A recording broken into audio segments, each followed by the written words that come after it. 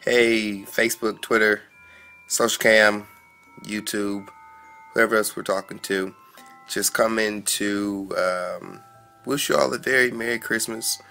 I know you guys have seen posts all over Facebook and wherever else today, but this is from the minister and his wife, wishing you all a very Merry Christmas and a prosperous New Year. We'll be back before the New Year come to wish you a Happy New Year. But Merry Christmas. I hope you got what you wanted today. Hope you ate some good food. I still didn't get my chitlins, but that's okay. But that's okay.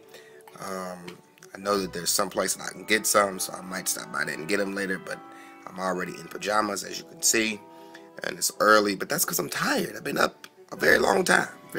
We had 8 a.m. service today, and we shouted, and shouting make you tired. You got to be in shape to be coaching.